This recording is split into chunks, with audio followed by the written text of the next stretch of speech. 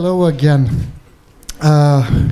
With the increase of popularity of machine learning, artificial intelligence, and all this somehow intelligent algorithms, the media picked it up, and we believe that media is not the proper source of information. Where do we stand when we say artificial intelligence?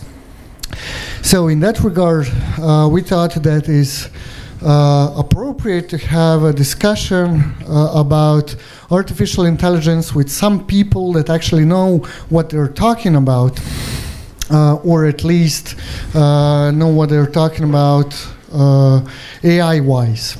So I'm gonna run a quick introduction. This is Nemanja Milošević. Oh my God. I'm really bad with names, sorry. Nemanja Milošević is assistant professor of artificial intelligence at the University of Novi Sad, at Faculty of Math. Is that the proper? Teaching assistant at Faculty of Sciences in University of Novi Sad. Okay, I practice this, but I practice it a lot. Also a good friend of ours, Hackerspace Telecenter, and well, he obviously knows what he's talking about when we are talking about artificial intelligence, and some of you saw him earlier on on a workshop. So he's also a big fan of Python, or at least a fan of Python. I should have started with a lady, right? But the lady is, for those of you who read Robots from Isaac Asimov, they know what robo-psychologist means. It's a really cool character in his book, and it's a female.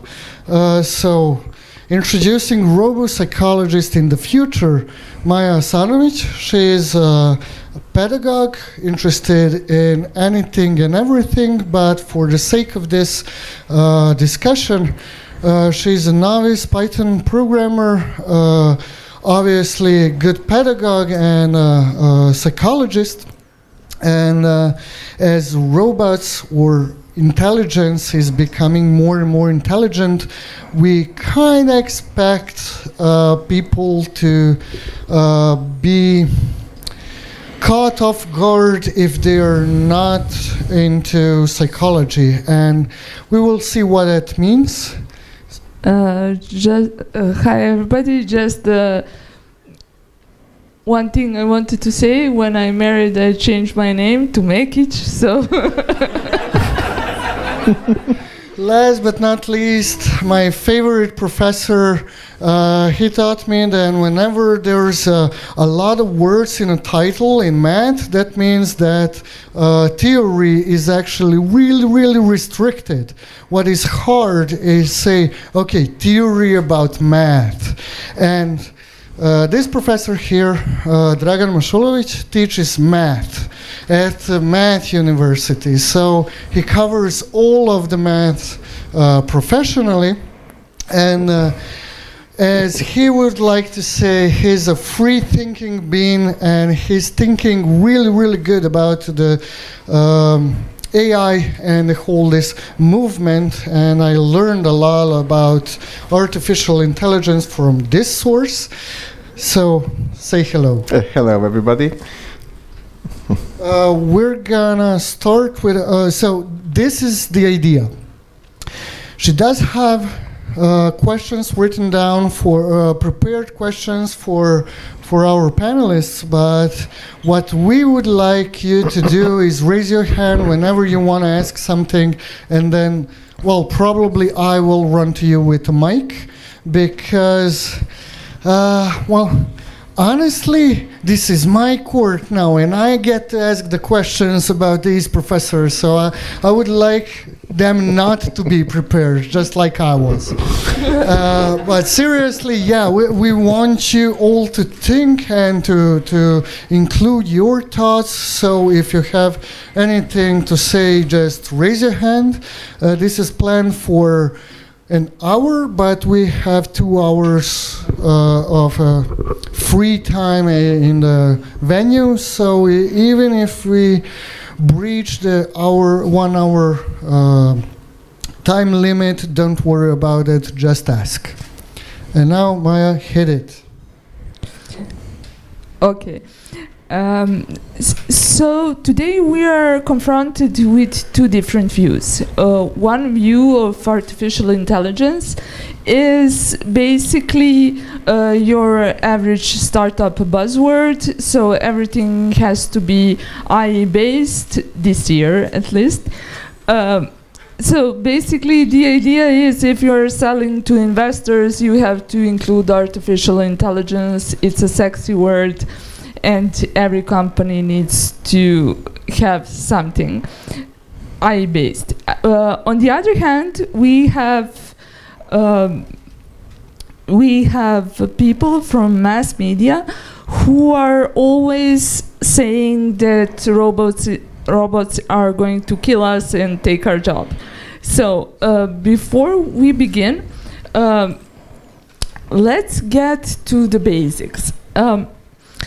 Let's define what are we talking about. What is intelligence, artificial intelligence, and heuristics. So let's first define the basic terms. What are we going to talk about today? Would you like to start, Dragan? Yes, of course. Let's start with intelligence. First of all, there is no definition of intelligence whatsoever. If you read any textbook on psychology or artificial intelligence, you will see that you'll find a lot of discussion about the notion, but actually we don't know what intelligence is. There is no formal definition of intelligence. It is a quality that humans exhibit, and that's the only thing that I can say for certain. Everything else, going into specifics, turns it to something trivial. And perhaps this can be seen very simply because the only efficient test that can be applied to test if a software is intelligent is actually the Turing test, which starts from the same premises. We don't know what we cannot make an explicit definition of intelligence, but we can observe intelligent behavior and recognize it. So the Turing test is exactly based on this fact. So intelligence is something that we have, we can recognize, we can evaluate, but we cannot explicate. Artificial intelligence, on the other hand, is a set of tools or software strategies to solve certain problems that, before the appearance of computers, have been attributed solely to humans, right? And the easiest thing to define are heuristics. I believe that a heuristic is an algorithm that is actually based on human experience, where you do not have the proof, formal proof that it's optimal, but our experience tells us that it should provide reasonable or good answers. Okay.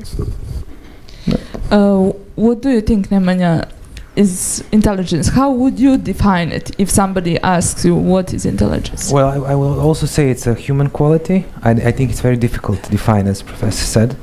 I think it's much easier to define artificial intelligence as a term which signifies that a machine can do something as well or better than humans. So that's, I think, is one definition of artificial intelligence, but it's very difficult to define the term.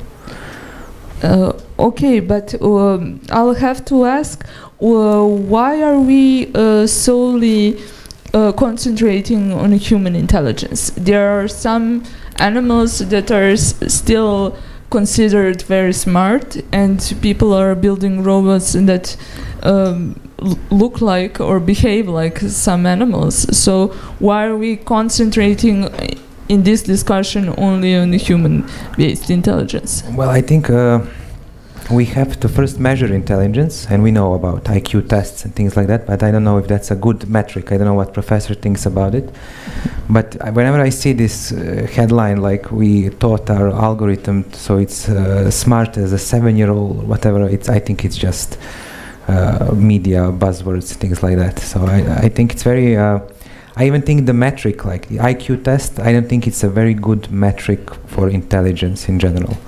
So to define something, you have to measure it somehow, and it's difficult to measure. That's why I think it's difficult to define. Heuristics, I would go one step further, just to say, when someone asks me what heuristics is, I always think about, from the development side. So when you're developing an algorithm, you need to define a heuristic function, which is a function that basically tells you is the way your algorithm is going is correct or not. So that would be just something to add to what Professor said. But yeah, that's it, I think. One more question related to what you said. You said that in media you can see statements like that artificial intelligence is trained like a 7-year-old. If the artificial intelligence didn't pass the Turing test, can we actually say that it has any resemblance to an age? The Turing test is something best we have for now. The only thing we have. The only thing we have. So actually, yeah. So the best thing, yes. And the best thing, yeah. But yeah, you have to think, okay, so if an algorithm can classify animals as good as a 7-year-old, it doesn't mean that the algorithm is as intelligent as a 7-year-old. It just means that it can classify images as well as a 7-year-old. Okay, so I think this discussion is going then towards general intelligence or general artificial intelligence. So we are now focusing. I think the media issue that you mentioned is that there is some small accomplishment in AI world, and immediately everyone thinks, okay, this is it. Everything is now done. We have figured out intelligence and artificial intelligence, which is wrong, I think. Okay. Some of you probably saw a video of Boston Dynamics. They were testing their new robot, and what was problematic about it was that they were hitting it with the different clubs or stuff, or what was really interesting about the reaction of people who watched that video was, is that robot going to turn to them and like hit them back? Actually, that was like a general response from the public. So what happens when artificial intelligence becomes self-aware and it actually understands that we are the ones who are hitting them? So the whole concept of us versus them. So is that possible? And when is that thing going to happen? So would you like to start? See, an artificial intelligence system is actually a software. So being self-aware means that somebody has included certain code that tests the status of certain sensors and then performs certain actions. So a robot who hits back is a machine that has been instructed to do so. Self-awareness, that's something perhaps even more intangible than intelligence, because it's an attribute, I deeply believe that it's an attribute that cannot be attributed to machines. As long as we are based on Turing machines as a computational concept, a Turing machine cannot be self-aware. It can only act in a certain way according to a particular program. So such responses from machines have to be premeditated, coded, tested, and actually enforced by human programmers. But is it possible, if the machine is actually supposed to learn something in the future, is it possible for us to train something that is going to hit us back? Of course. You can write a very simple program that can, you can very easily instruct a robot to hit back. It's not an issue. We can do it. What we are discussing here is the notion of self-awareness and free will, whether the machine can decide by its own free will to take or not to take certain action. And that makes, I strongly believe that this is not something that can happen as long as we are based on computers, on actually the Turing machine model.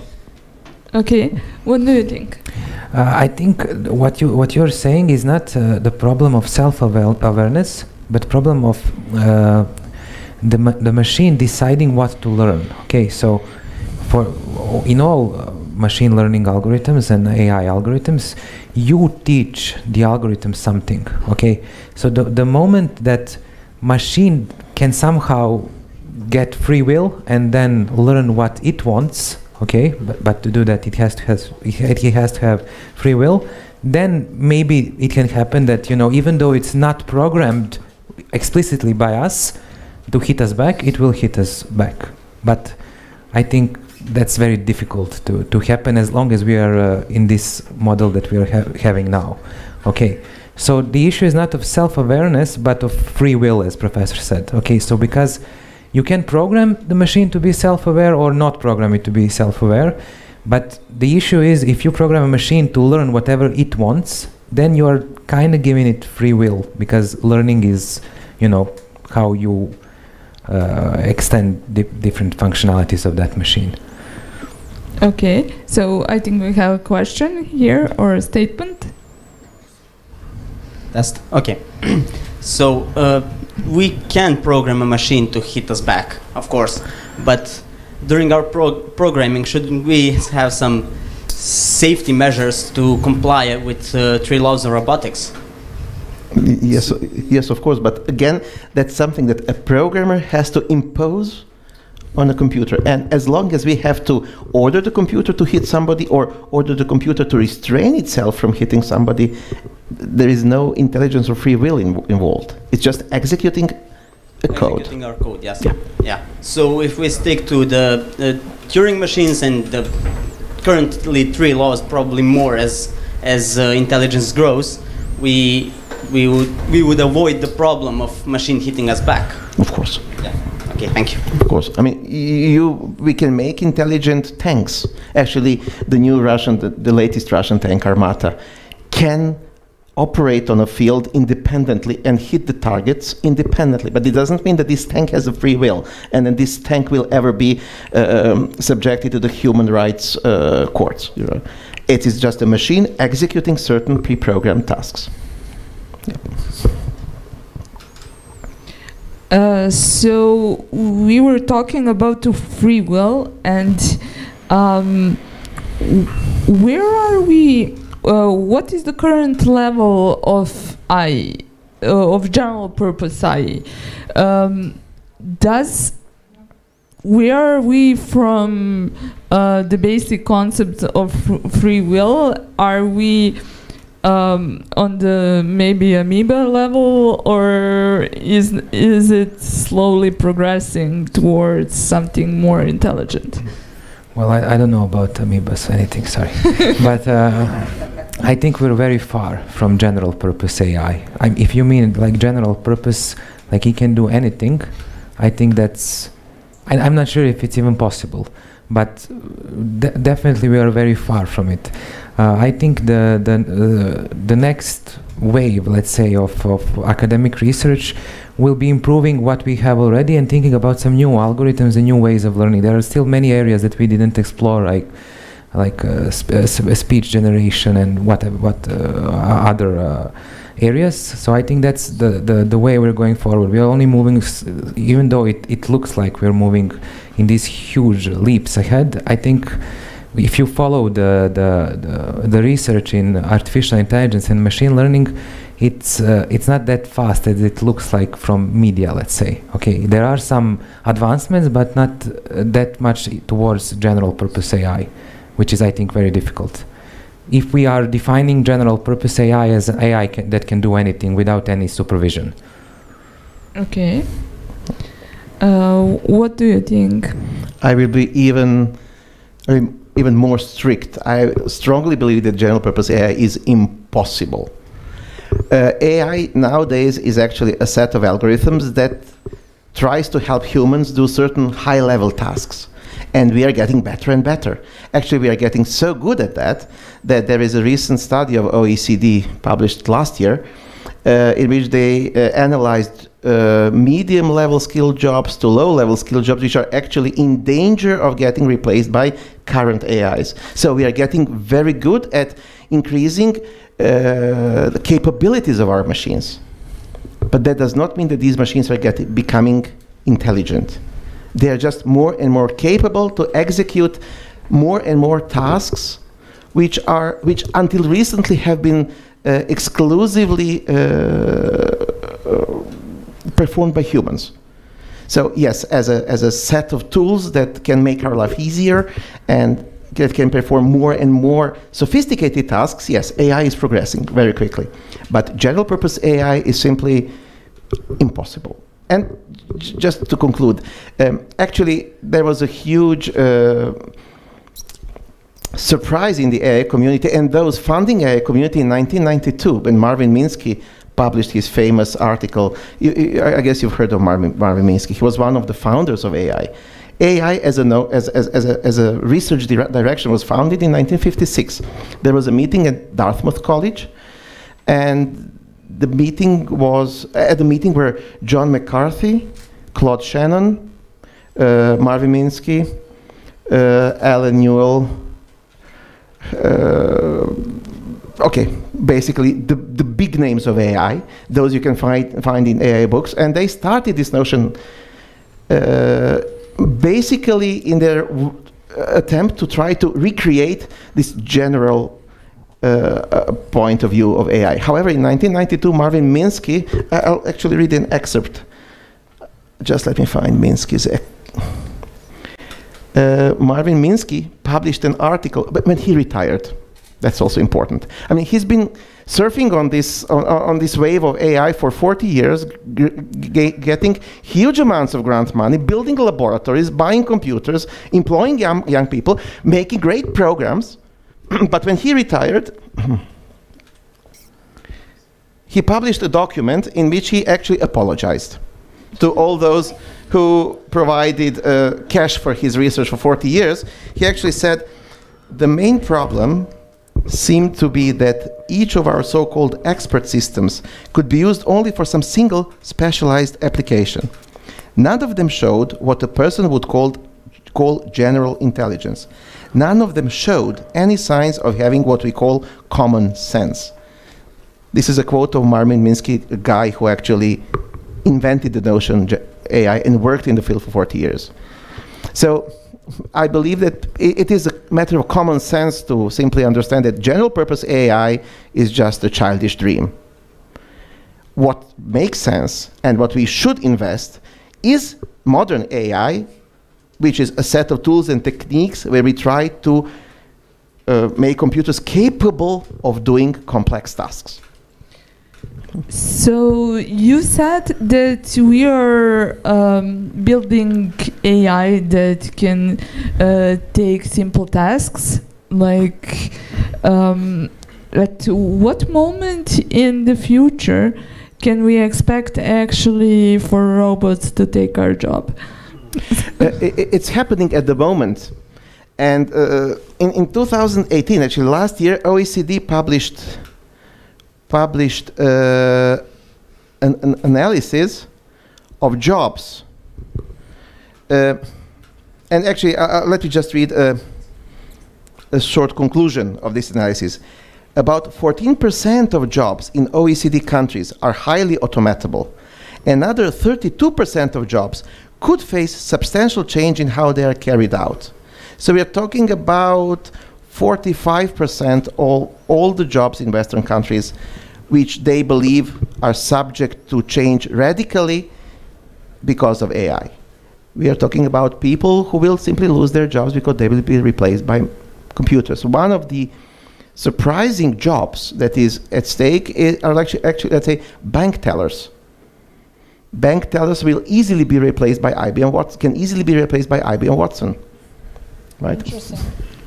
Yeah, seriously. So these are serious analyses. You can find them online. Just Google OECD AI losing jobs or whatever, and you'll get this analysis. It's a very significant one.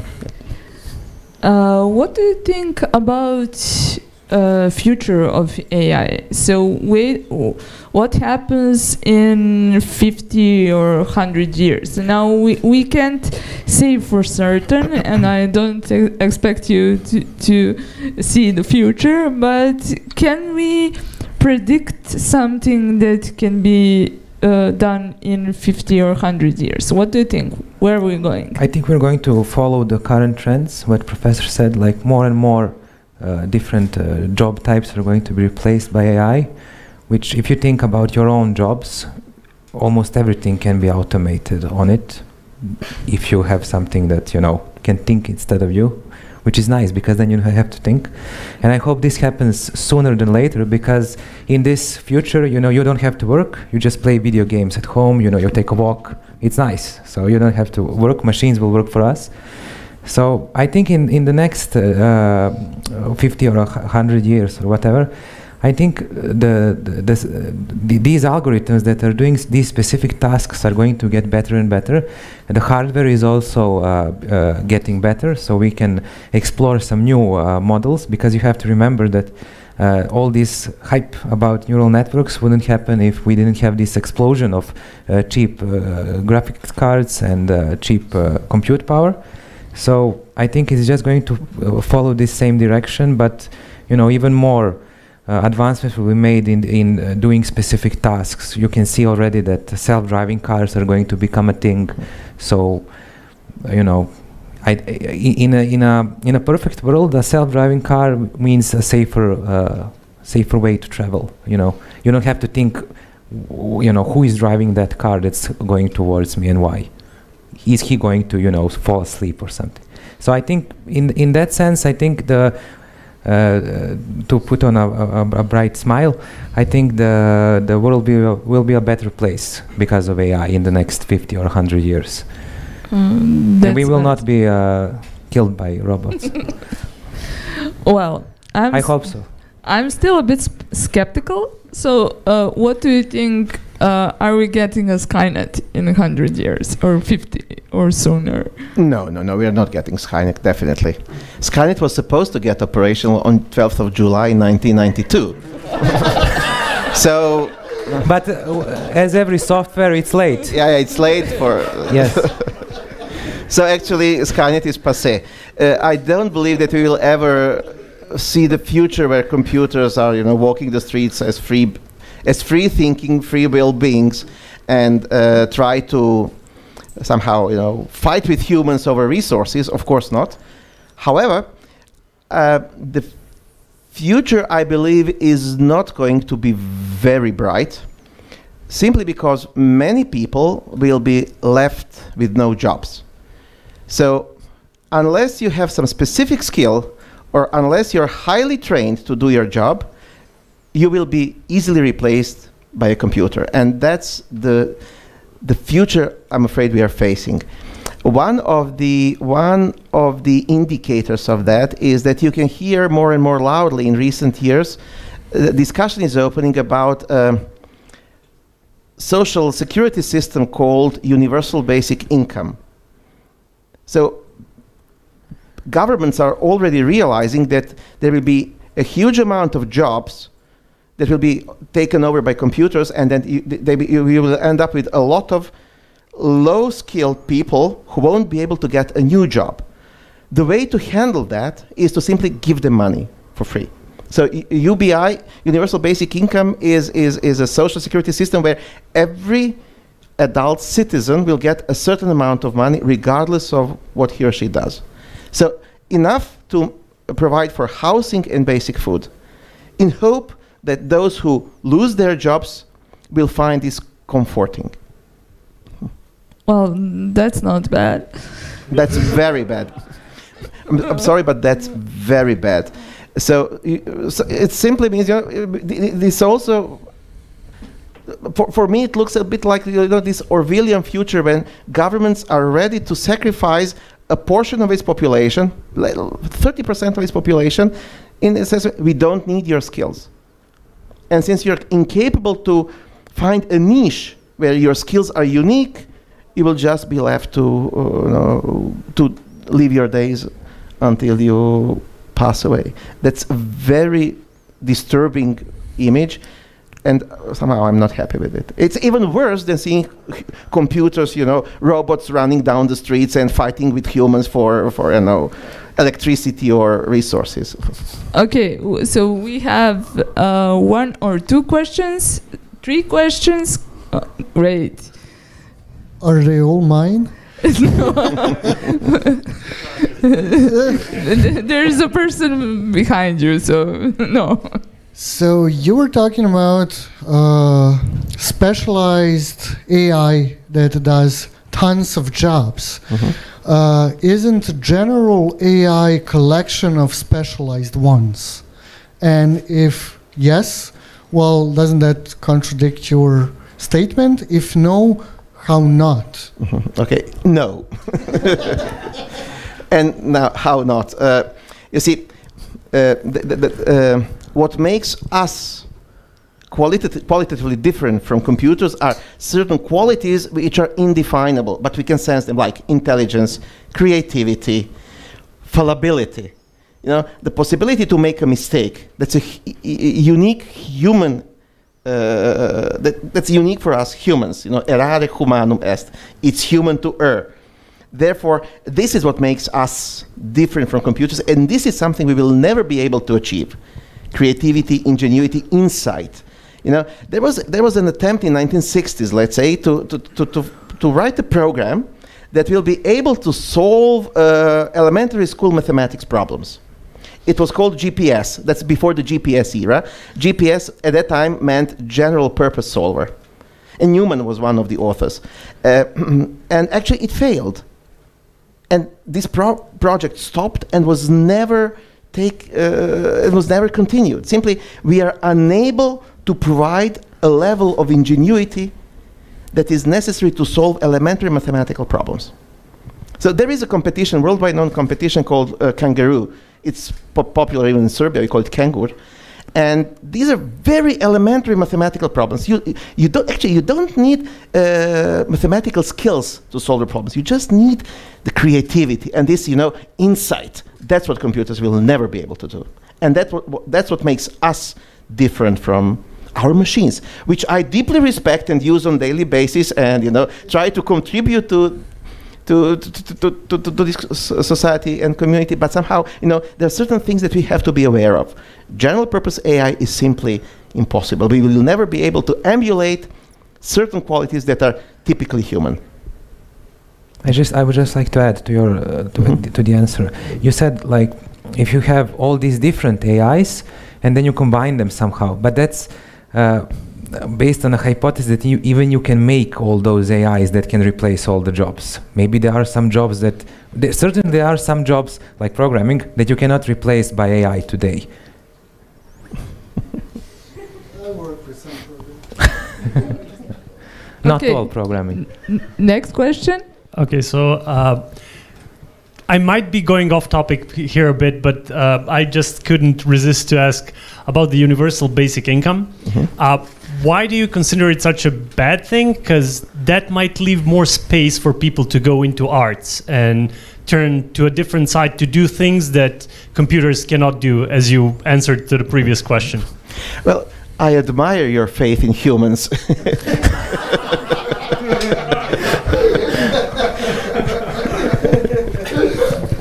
That's a good answer. But no, really, because it's usually not, if you look at it short term, people that just go towards the easiest thing and just remain consumers of the entertainment, let's say it like that. But at some point, because we have a lot of we basically have an explosion of it on the internet currently, because now a lot of peoples are also generating content on on daily basis. So it's not that it's that dark. That's why I'm asking, because I got the vibe that you have this really, really dark vision of it. See, that was the original. So the original motivation to introduce UBI is precisely to reduce costs of other ways of social security, of other social security mechanisms, and giving people more free time to try to explore their capability. And I believe that some portion of those guys will actually use UBI for those purposes. However, I fear that most of people under UBI will simply reduce to remote button pushers. And that I fear that, yeah, really. Thank you. Okay, we have more questions. Can you? So I have, well, it's a bit of question and a bit like of opinion. There is a project funded among others. Amazon was one of the biggest founder of the project. They analyzed world literature using the AI and data mining and everything. And there is a quite thing, because they want to find out what makes the good novel, what makes the good poem, and the basic problem is that we humans haven't totally achieved and wrapped around our free will, purpose, meaning of life, meaning of our own existence, because we are always seeking that. And also the biggest stuff is love and accepting false as a true, accepting errors as a beauty, like disturbances as a beauty, accepting not so good roads that will lead to something new. So in general, I don't think that the machines in any way will be able to be programmed by the folks that haven't figured it out themselves. Exactly. So that's the mainly problem in creating free will and opinion of life of folks that haven't figured it out for themselves for thousands of years. So that's the main problem in this. So there is no orchestrator, main intelligent that will pick in one moment handyman, in another moment father, in another moment worker, that will pick subroutines. So I don't think that there will be ever general purpose AI in a sense. So that's just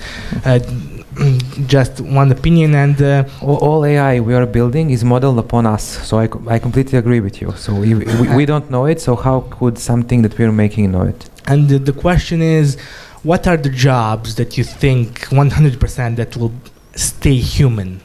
Mm-hmm. Anything that involves creativity or insight, teaching. So all creative jobs, problem solving, anything involving problem solving, these are typically human activities. Teaching. It's very hard to learn from an online resource. It's much easier to learn from a human. And we will never be able to program robots to behave as human teachers. You can have an android pretending to be a human, but it's always going to be a mannequin that is somehow executing scripts. A human teacher, see, teaching has been around for literally the beginning of time, tens of thousands of years, and we've gone through all shapes of societies, but teaching has always remained a personal activity, a person talking to other person. And what distinguishes a good teacher from a bad teacher, let's say one easy thing to identify are emotions. An emotional teacher without emotions is a bad teacher. So it's an emotional business. Whenever something involves emotions, that's a typically human job.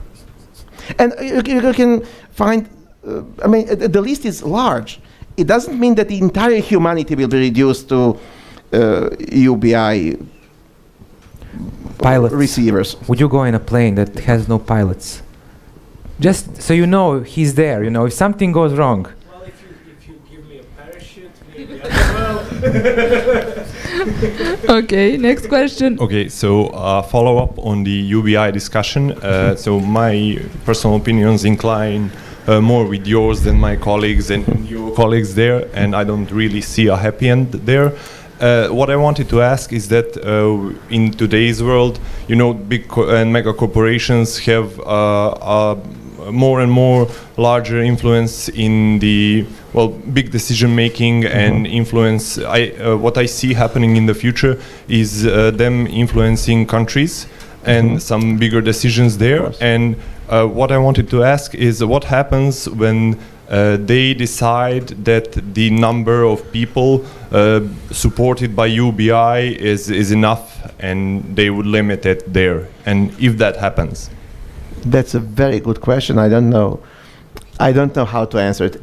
Right. All the plans I've seen or I've read at the moment are inclusive, in the sense every human being is entitled to, every adult is entitled to a universal basic I think the income. problem is that not everyone loses their jobs. If like everyone loses their jobs, of course, that would be then that would be perfect, because then no one works, you know, machines work for us and we're all happy. But problem is there is this part of population who lose their jobs and the other who doesn't, and you see this difference, and that's the issue, I think. What's the difference in the Please take the microphone. If socially, it's happening right now. Some Yes, but people don't have jobs, but what I think is that if answer to his question, what job will be remained while AI maintenance? okay, Marco had a question. In the in the late 70s or early 80s, I don't really know, when in Yugoslavia was considered to get the computer programming in schools. Our politicians were strongly opposing it, saying that while we have the personnel, while the time passes that we have personnel to teach computer programming, the computers will be programming themselves. So my question is, how far are we from that? Infinitely far. Computers will never be able to program themselves. Okay, thanks. That's a creative job, and that's one of the things that computers, based on the Turing machine model, are incapable of. Okay, thanks. So we are all AI mechanics. So we all here are doomed to be AI mechanics.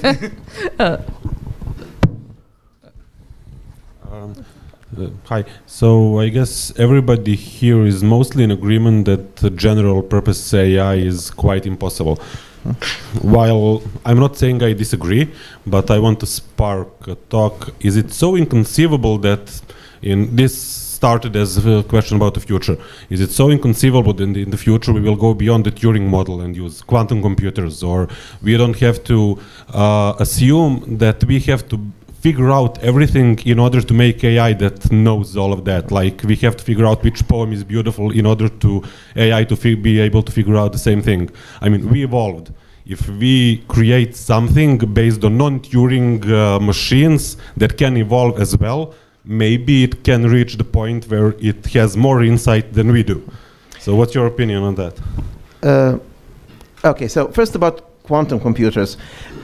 Quantum computers at the moment are incapable of going beyond Turing computability. So quantum computers can do the same thing as regular computers, except they're supposed to be faster in certain aspects. Okay, so what the next question, the next part of your question is actually more. It's about what happens when we go beyond Turing computability, and to tell you the truth, I don't know. Nobody knows at the moment. We have had only something like 80 years of computer program experience. So the first computer, okay, maybe 100, but let's say less than a century. So, and during this very short span of time, we have invented hundreds of computational models. And all of them are equivalent or weaker than the Turing machine. This is the origin of the Church-Turing thesis, that everything we humans are capable of conceiving is actually going to be Turing equivalent, Turing computable. So at the moment, based on our experience in this short period of history, we are unable to go beyond the Turing machines. If somebody manages to do that, that's going to be a huge surprise for everybody, and then let's talk about it then. At the moment, that's all I can say. Nemanja, what do you think? I completely agree. Yeah. Good.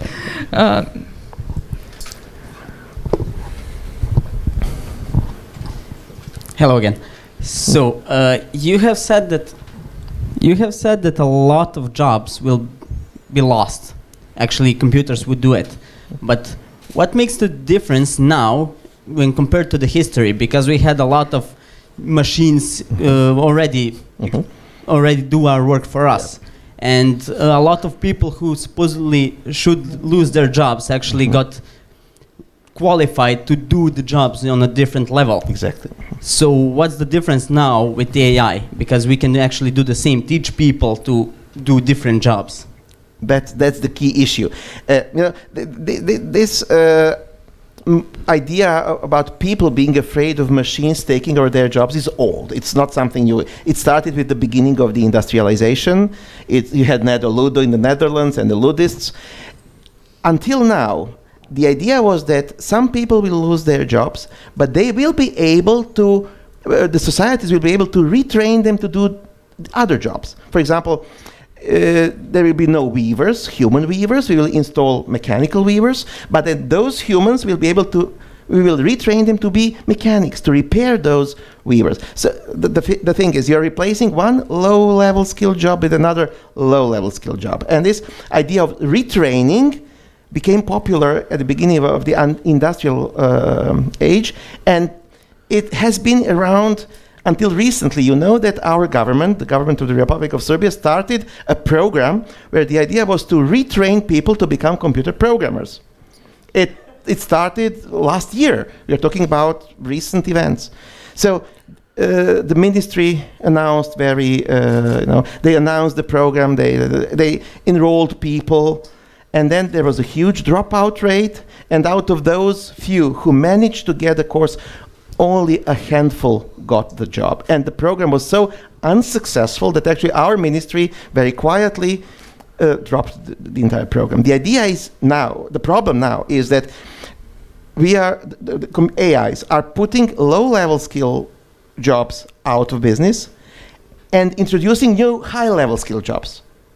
That's the major difference between, let's say, the 21st century and the 20th century. And not everyone is suitable for a high-level job. So people cannot be retrained to, you cannot train a bank teller who simply counts the money and fills in forms, suddenly to program AIs and do it in 6 months.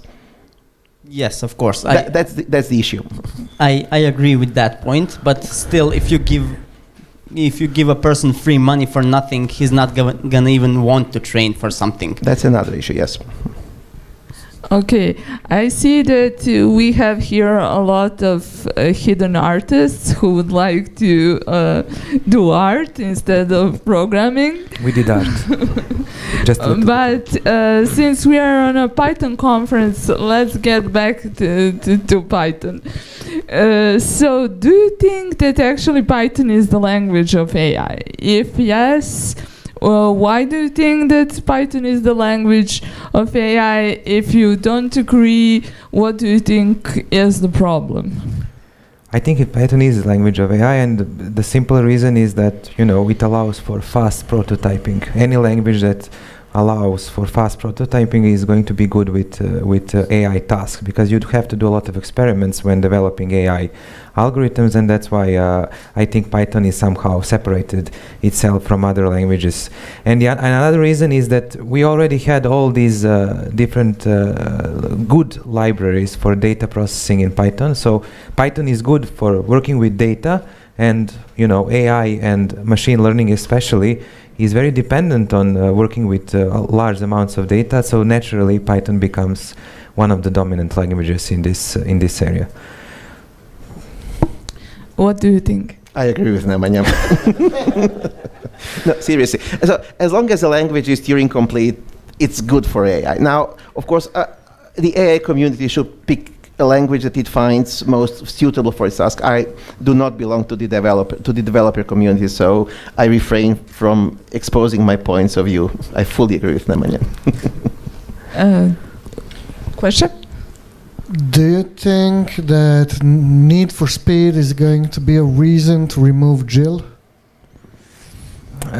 No, because I like to write my code in Python, and I don't care if a backend is written by someone else in C++ or CUDA code or whatever. So the first time when I actually heard about AI and neural networks, I had a very strange thought. Where do you actually start with training an AI? Do you just like go on Google, type neural networks and download it? And how does that process actually work? So can you explain, like, for somebody who didn't do that? Yes. So first of all, you will need a lot of coffee. And a lot, you know, you need some very strong, you know, soft skills no, not soft skills, sorry. You need some work ethics to be able to keep yourself when something is not working and you don't know why, to, you know, not just throw it away. But seriously, you know, there's all this content online that you can learn from. A lot of good universities are giving their content for free about AI. I recommend to almost everyone the Stanford courses about neural networks. I think they're a very good starting point for someone who wants to, you know, start working with AI and neural networks. So I think you don't need, you have to have some, obviously, programming experience, quite some experience, and you have to have some background in math, but you know, these things can be, it's not impossible to learn them even if you're not still in school or university or whatever. It's not that difficult to if you really want to work with it. Well, I saw a lot of courses, and some are machine learning and some are AI. Okay, so machine learning is just a subset of AI. Okay, AI is general artificial intelligence algorithms, things like that. Machine learning is basically a subset of those algorithms that is data driven. Okay, so you don't want to program your algorithms, you want them to be learned somehow from the data. So from some data patterns, you want to extract some information which will then make your algorithm smart. So that's the difference. Okay, AI is, you know, if a software tells you that you forgot to fill in something, that is already AI, in my opinion. Okay, so I'm filling up a huge form, and I don't see all the fields at the same time, and I forget something which is important. And if a software tells me you forgot this, then thank you, you know. So that's already AI. But machine learning is something completely different. Machine learning is taking these huge amounts of data and you know, trying to make some algorithm work, the inner relations in that data. Okay, would you like to add a good starting point for somebody? As a teacher, it is my ethical obligation to say that a good starting point is enrolling into a good computer science course at some reasonable university. So I believe that, you know, what one needs first is the understanding of foundations of computer science, starting from elementary programming skills and then building slowly onwards. I don't believe that jumping directly into AI research without reasonable foundations provided by any reasonable university is a wise thing to do. Because, you know, as Nemanja said, AI is about complex algorithms, managing data, so you have to be aware of efficient data structures, efficient algorithms to manipulate data structures, and the easiest way for anyone to get those basic skills is to enroll into a university course. I agree. So we mentioned at one moment cars that are run by AI. So There is a very interesting problem in ethics, and everybody who had ethics in school probably heard of it. It's called the trolley problems. So basically, the driver needs to decide, are they going to run over one person or hit a large number of persons? So without getting into definitely into the trolley problem and ethics discussion, my actual question is, with increased number of AI in cars, so somebody needs to make a decision for that program that's run in the car. So do you think that ethics is important?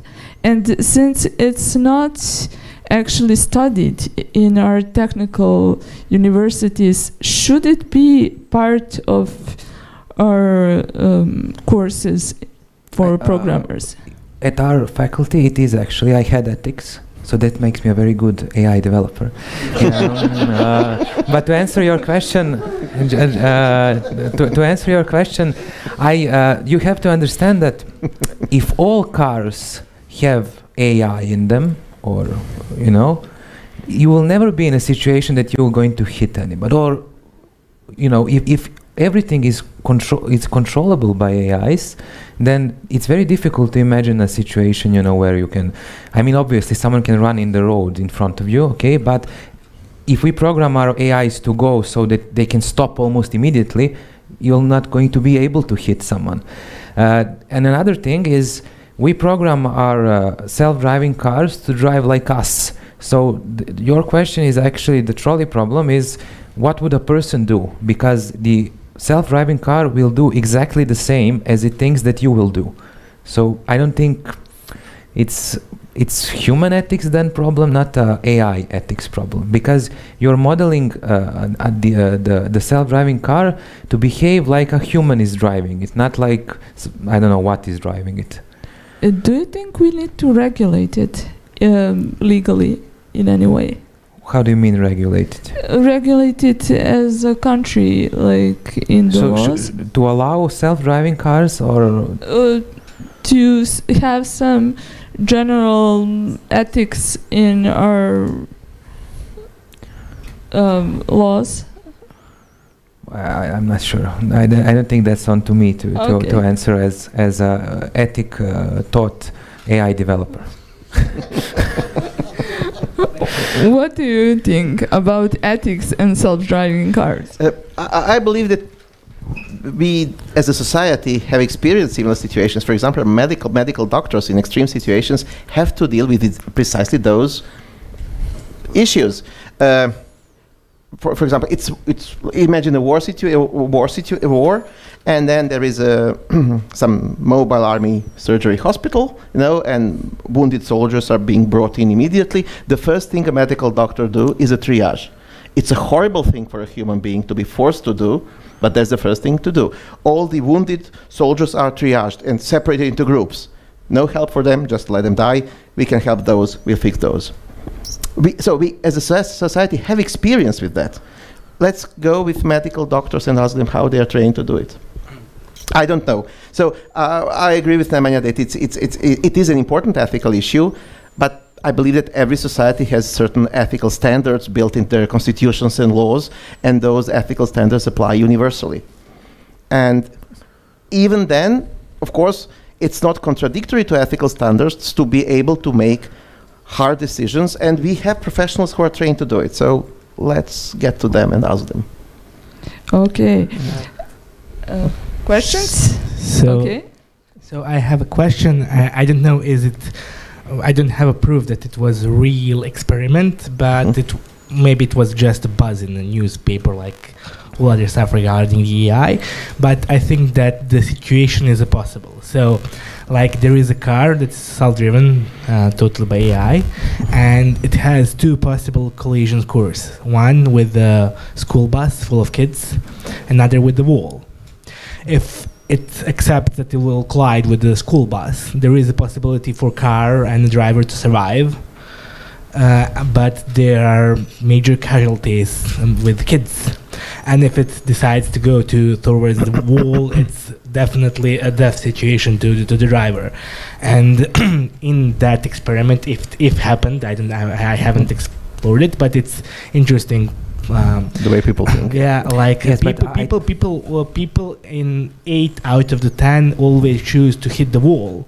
I always have chosen to hit the. I think that's the point where your human instinct kicks in, and will to survive, and you go and hit the bus. Well, it was different because like majority of the tested they took in consideration that like the majority of the tests were parents, the folks that took the option of going to bus, but were not parents. It's different to ask someone that and actually put them in that situation.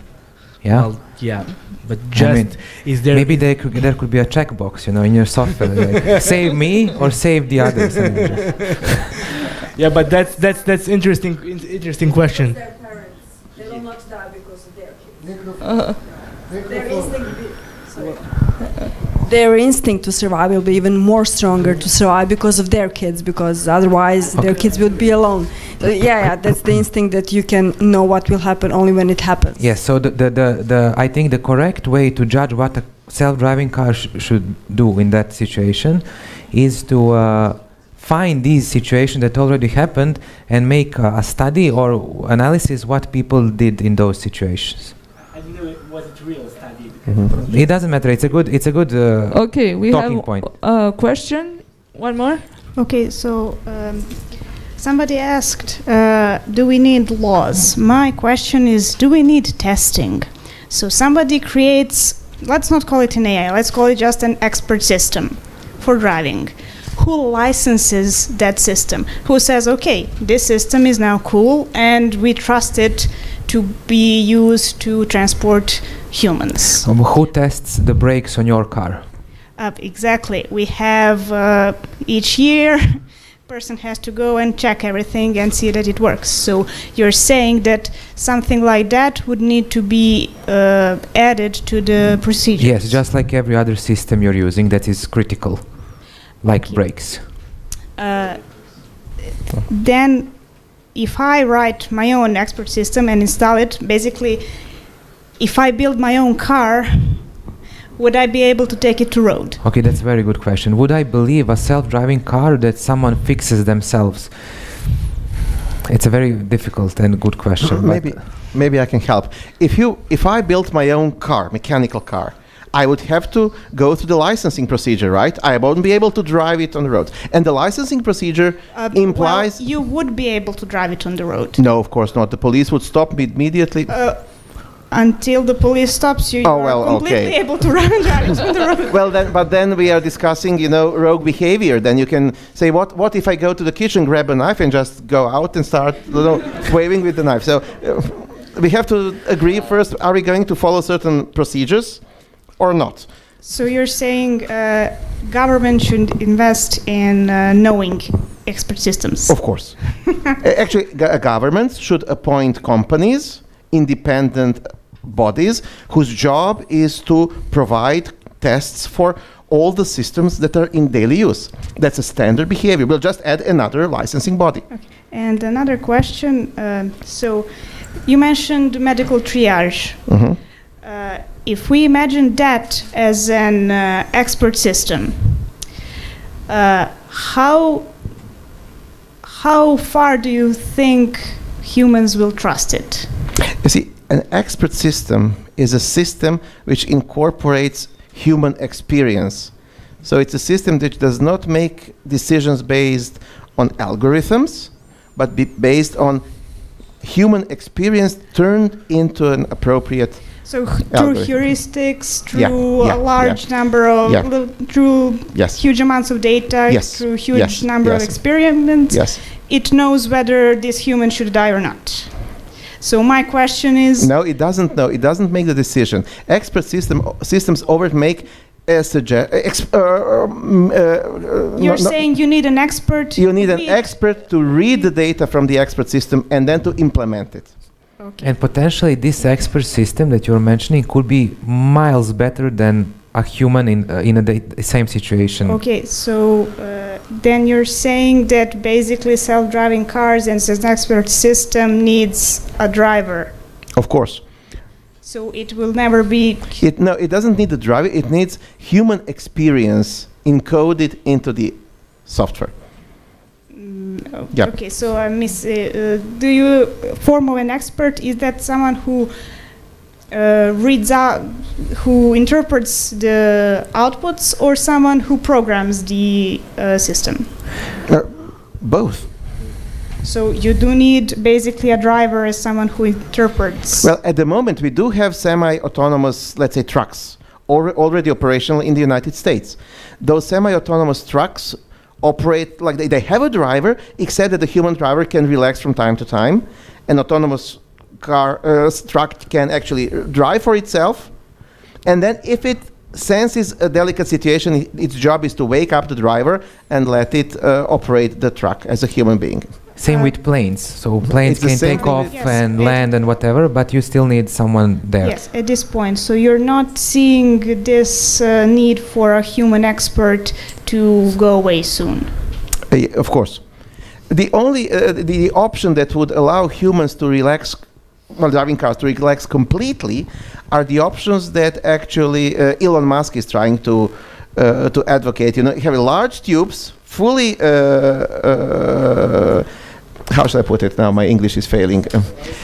Fully isolated, yes, from the environment, and then you can have automatic cars operating autonomously. So that's the only safe environment for automatic cars. So the problem is with the environment, not with the self-driving car. Okay, if you program a car to drive, you know, stay in the lane, and it will do it. But the problem is what can happen to around it. That's the problem. So if you isolate it, then of course you can sleep while it's going.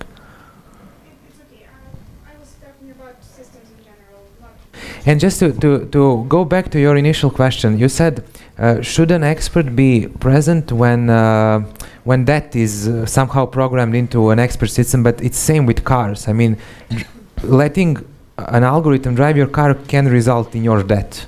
So it's not that different.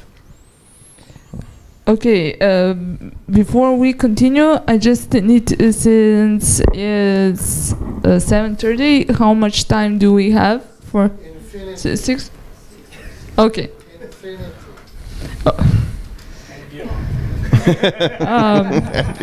Then would you like to continue? Okay. I have one question, since you already mentioned several things, like let's call it expert systems.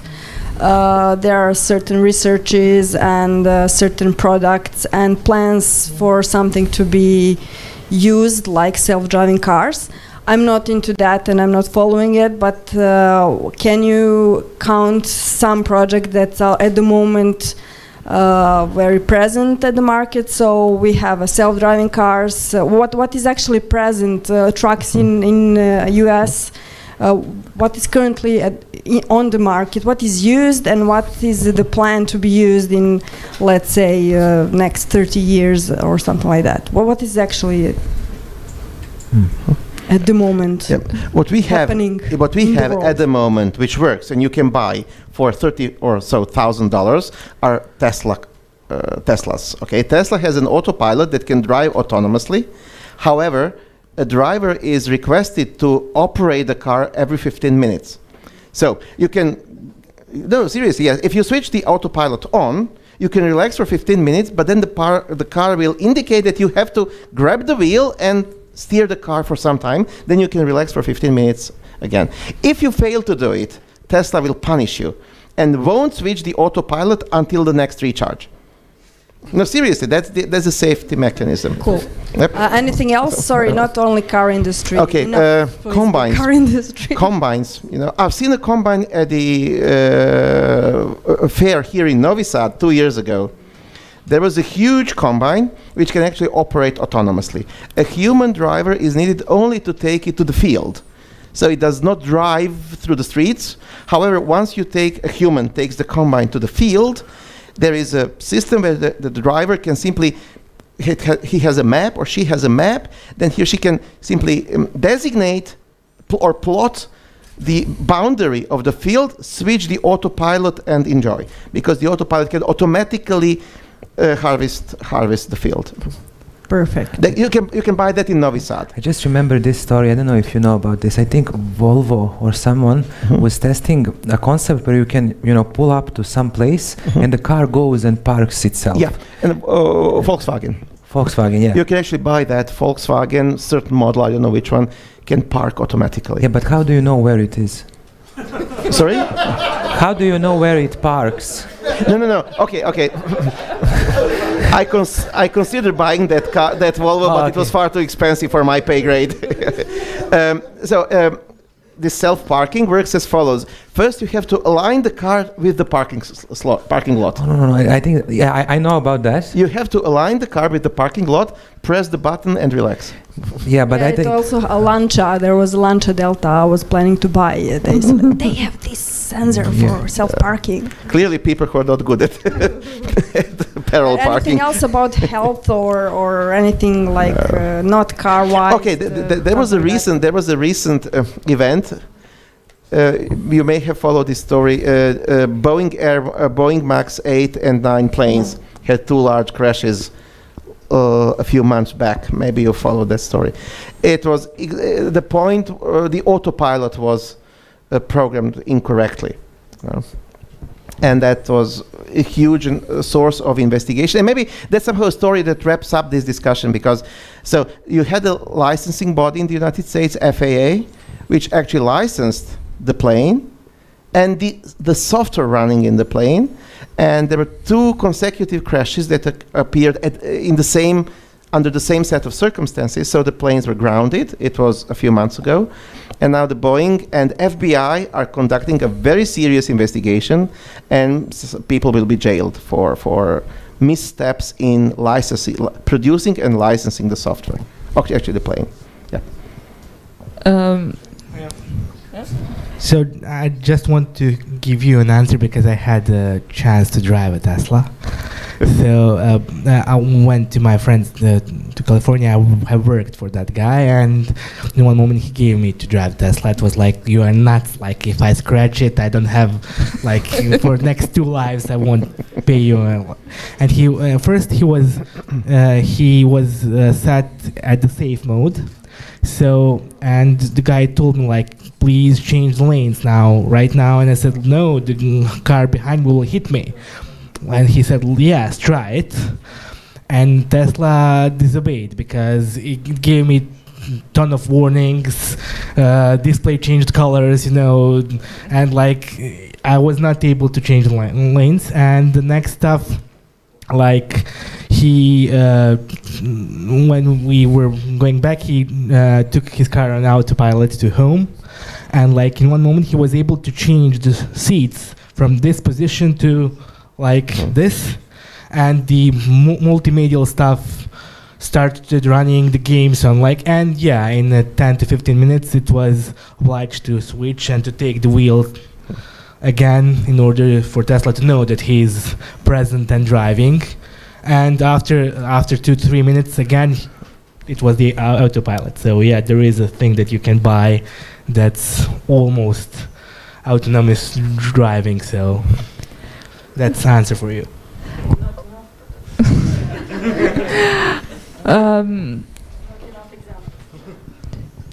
We know that there are a lot of security concerns, not just with self-driving cars, but generally with artificial intelligence.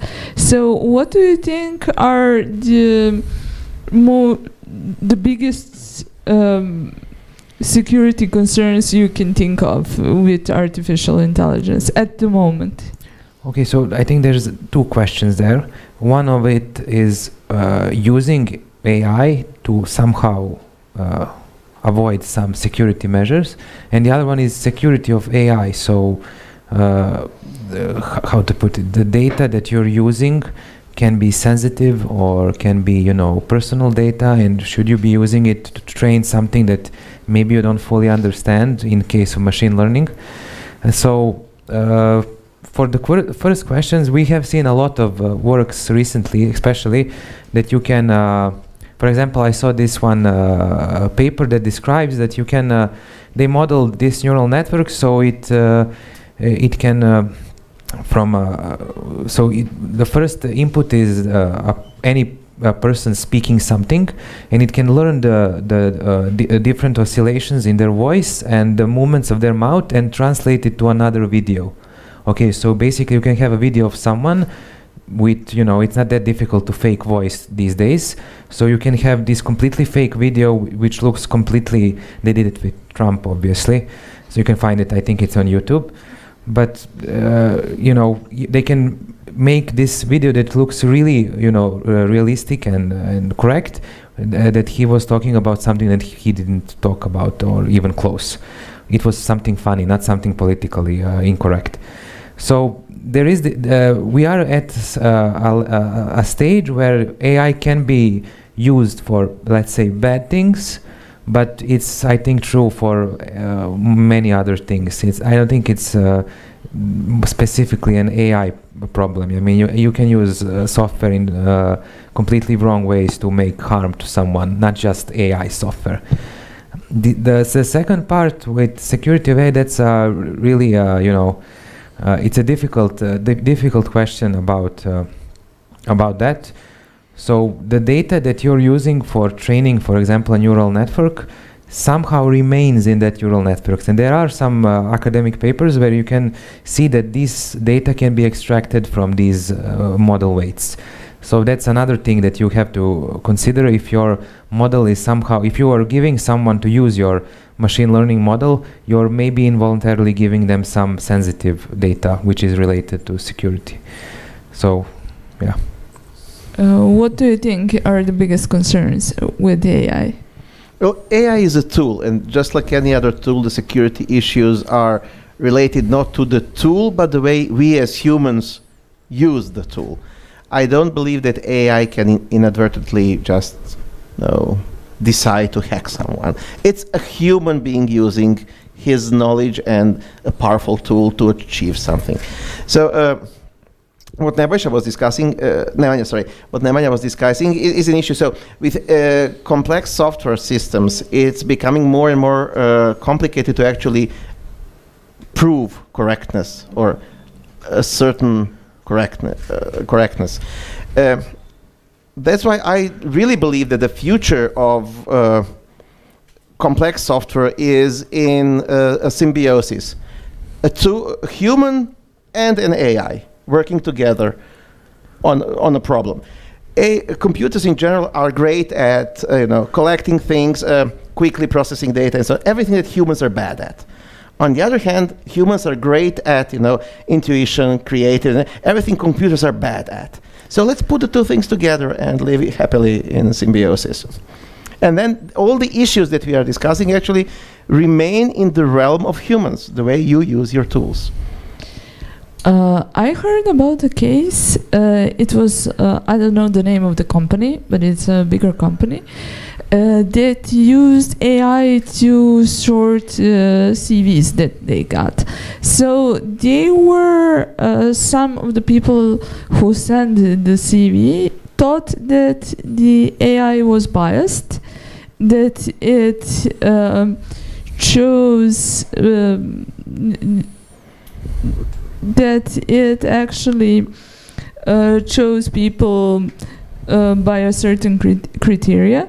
So what do you think of, if we train AI to be biased? Of course it can be, but what do we need to think about to stop that kind of problem? Okay, so the problem you described is basically because the data that was being used for training this model was made by someone who was obviously biased. I don't know what, I don't know the details, but the data was biased. Okay, so if we want to make a model that is not biased, the first step, I think, the best step would be to start with programming it with or actually training it with the data that is not biased. It's actually one of the big problems in machine learning when you have biased data, because then your model will not perform as you want. So if it was intentional, then again it's human error or humanly intentional, but possibly it was unintentional. It's simply that, what they probably did was, okay, there was this person that was, sorting these CVs, and they just, monitored what this person was doing and tried to make a model to do the same. Obviously, this person was biased, so the model was biased. So I don't think that's something that can be solved, because, if you train it to represent human behavior and that human behavior was biased, it will be biased. I don't know if I answered your question. Yes. Okay. Okay. So they say that we are here on the Balkans late with everything for about 30 years, unfortunately. But what do you think? Where are we with artificial intelligence, and what can we do to keep up with the rest of the world? I think we are fine. I think the problem is not, Serbia, Balkans, whatever. I think it's just individuals versus Google Brain versus Facebook AI research versus any entity that has a lot of personal data that they can use to train their models. So it's not, shortage of knowledge, it's shortage of data, I think, that's causing this difference between some research groups and others. What do you think? If you look at the history of AI, from the 50s to, let's say, the 90s, AI was typically an academic research field. And then they have somehow a huge shift. And from let's say, in the 21st century, AI research has become typically research in industry. So companies with huge resources, huge supplies of hardware and data started producing really available and useful software. The shift has become simply because we've given up the academic approach, like trying to build very complicated algorithms that simulate or emulate types of behavior, and we've moved to an engineering approach. Let's sift through this data and see what's a typical behavior. So, as Nemanja said, I believe that academically we are not lagging behind. However, we are lagging behind on the practical level, simply because there are no large companies in Balkans that are willing to invest this amount of money into the engineering approach to AI, which is the predominant approach to AI nowadays. Okay, we have a question. I heard a talk by a physicist called Michio Kaku, and he's trying to evaluate the advancement of general AI. Now, I know what we said about general one, but let's just say there is a general AI framework in which you could train your AI or evaluate it, how smart it is. His statement was that our AI on a general level is on a level of a retarded cockroach. Just to be really explicit, how smart is our artificial intelligence compared to the child, cat, cockroach, rat, whatever. Where are we today, and where are we in, I don't know, let's say 100 years? Well, I would never compare our AIs to any biological thing, because we are talking about, you know, I believe that we are talking about incomparable entities and incomparable evolution processes. You know, living beings have evolved over millions of years in order to optimize certain things so that they can survive. AIs have never had this opportunity and actually are simply unable to reproduce that, because it's simply, you know, these are two different entities, different kingdoms, you know, the kingdom of the living and the kingdom of the silicon. So it's, you know, you should never compare insects to mammals, because there are two different kingdoms. Within this kingdom, we can compare insects, you know. Okay, let me be more explicit. Okay. At the start, we said we want to debunk some of the media sources or media that are feeding us the info. One of the info is how intelligent is the intelligence. So in that particular view, how would you say how intelligent it is? I know that educated people know when you say they are not comparable what you mean, but I think the most of the population won't get that. Okay, yeah. Well, in this direction, let's go back to the Turing test. You know, that's the only hands-on test that we have. And if you take a look at the history of software that tried to, history of attempts to pass the Turing test, the best we got was something like 20%. Between 20 and 30%. Let's go. Let's say 30%. So you're all familiar with the Turing test, I guess. I don't have to. Okay. So since on the human side of the Turing test, you have average humans, and on our artificial intelligence is scored 20% of that. Let's say that our AIs are at most 20% an average human intelligence, which means IQ 20. Okay. Okay. Sorry, just for those of you who have had psychology, everything below IQ 50 or 60 is called deep retardation and should be institutionalized and, you know, is unable to take care of itself also. So we are around, let's say, IQ 20. Okay, I would like to conclude with this question. Are there any more questions from the audience, or should we finish up?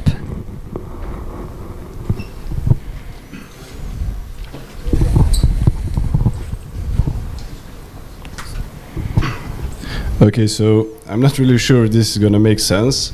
I was reluctant to ask because I do not understand enough about machine learning to understand, and also it connects to the biology and psychology, the connection.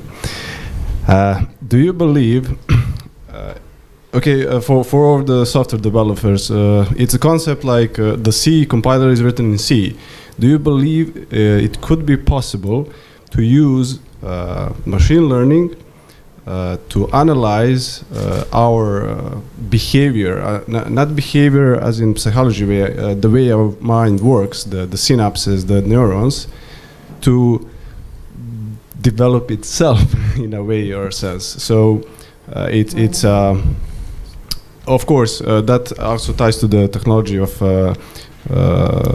medical, on how to the sensors that actually can detect in order to provide a visible space for the machine learning. I mean the sensors to inputs. So yeah, that if that makes sense. Okay, so it's funny if you think about it, but it's already happening. So if you're programming a neural network, that is true, but our interface to the machine learning at this moment is our hands. Well, okay, brain, but we type the code to do the step. So if we write the code to make the machine learn from us, we attach it to our heads. There are quite a lot of people around here, so you can actually put sensors, heads, whatever, on all the world, whatever, to help us understand how we think, how we interact, how we solve problems, or maybe to take it a step lower, let's say analyze how do we approach a simple problem. What happens to our brains for any, for let's say, huge amount of people on this planet does the same, like the data that comes from them, from the same problem and their process of thinking, and how the sensors detect the neural interactions in our brain to understand and see the pattern, or could we use it as an extension of ourselves to understand the meaning of our behavior, the life, or maybe is that biomechanical barrier cannot be breached. Okay, so there was an interesting, I think it was a paper that we already know how to connect an artificial neural network to a biological neural network. So I think it was a rat brain, I don't know. So there were some probes and it was connected somehow. So a signal propagating from an artificial neural network was going over and something was happening. What you're talking about is, wearing this kind of, I don't know, sensor suit or something for your entire life and, collecting all this data and, then teaching a neural network to behave the same as you. But you have to understand, like in your brain, there are billions of neurons, and we don't know how to connect them. Or get their state. Or get their individual state. You have thousands and thousands or millions of sensors on your body, and you have to capture that all for, I don't know, 80, 90, 100 years, so one lifespan. So in theory, I think it would be maybe possible, but we are not there technologically. Thank you. Would you like to add something? Well, the problem is that if you try to debug our thinking, I mean, people have been trying to do that for thousands of years, and we are unable to do it. Simply, we cannot formalize our mental processes. We don't know how we solve mathematical problems, elementary school mathematical problems. We cannot reproduce this type of behavior. Can we use machine learning to help us identify that? I strongly believe, but this is my personal belief, that it's not possible. There is an extra quality involved. When I try to solve mathematical problems, I do not go through an algorithmic process. And actually, there is an article from the 19th century. A very famous mathematician, Henri Poincaré, was concerned about how he is able to prove theorem. It's the beginning of psychology. Psychoanalysis was very popular at that time, and he was a mathematician, and he was actually trying to contribute to psychoanalysis by analyzing his own mental processes. He was a very good mathematician. I mean, our students learn his theorems. So he actually spent several years observing his own behavior while he is working on mathematical problems. And he actually identified 4 phases. I will give you all the 4 so just to see what was the tricky part. So the first phase is accumulation. You start solving a problem, you accumulate. You read everything that's available to accumulate some knowledge. Then the second phase is, accumulation. You accumulate knowledge. Then comes frustration, because you try to solve the problem and you're not able to do it. And then comes distraction. And he identified distraction as the key element of solving problems. Then someone has to distract your consciousness so that the subconscious part of your brain can solve the problem, and then comes the solution. So this is Henri Poincaré. You can find it online. It's available online as a text. It was a text published in some psychological So it's the journal. same like when you're trying to fall asleep and then you think, I know why my build was failing, So, and the key issue is distraction. So he, in this paper, he lists several situations when he was working on really complicated, serious, deep mathematical problems, where the solution came the moment he was distracted. So the moment his consciousness left the problem alone, the subconscious part did something, and the problem was solved. And the solution just popped into his consciousness. Then he wrote down the solution and wrote a paper and published it, blah, blah, blah. But the key problem to solving the key phase in solving problems is the part when your consciousness was not engaged into solving problems. That's interesting. Henri Poincaré. Yep.